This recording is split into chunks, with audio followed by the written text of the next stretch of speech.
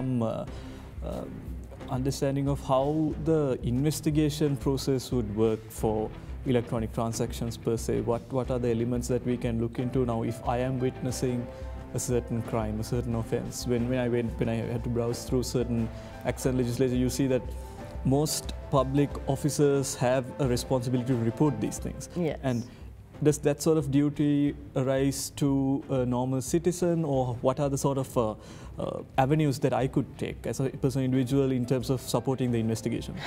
That is a bit of a problem. Yeah. Because it is also one of my personal experiences. I find there are a couple of transactions which had been done without my knowledge, because those were not places where I usually eat. Okay. So I actually went to Financial Crimes Division and complained it. Okay. Then they did the investigation. But what really happened was that I have bought that drink, that particular juice, from one specific place, but the equipment was registered in one specific place. Right. So those things have to be covered, because there should be regulations. If the device is there, you have to register the device where the device is placed. Right. So the company address is in some other place. The business is happening in another place. So fair enough by the business person. Yeah. But those things are there. Yeah. If we move further into the cryptocurrency aspect now, I want to keep it brief so that you can give us an elaboration on this. Where are we right now? Because the system or the model behind cryptocurrency is to have its own, within its own sort of, the algorithm within it allows you to trace back any sort of transaction that happens.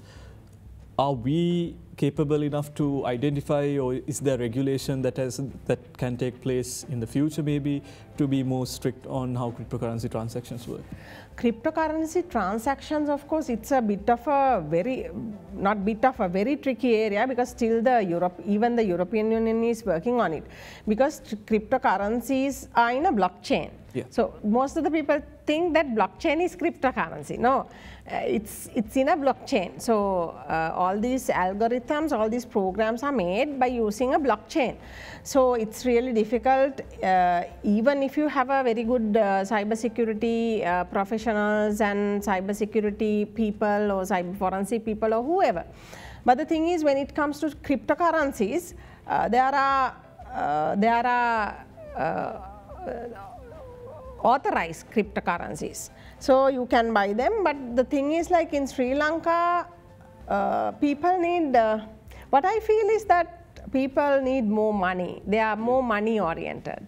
Yeah. Therefore, they go for easy earning methods.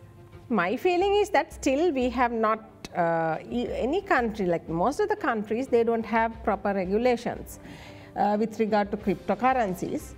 So you have to be careful when you deal with cryptocurrencies, because they are really expensive. On top of it, you can't see it. Like, known devil is there is no better than place where you can find yeah, it. That's the thing. So I think don't take that risk for the moment.